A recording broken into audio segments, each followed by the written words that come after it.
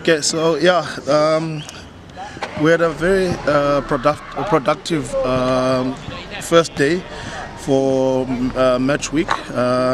This morning we had clarity. We had the guys looking at the EP game, and we just looked at their trends and what they're doing very well and what they're not doing well, and we looked at their strengths and their weaknesses and what we want to execute for the weekend. So this afternoon we had a split session.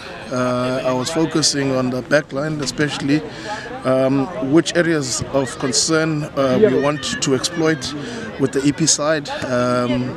We then worked on our own weaknesses that I think they might want to exploit in our defense. So it was just a clarity day today.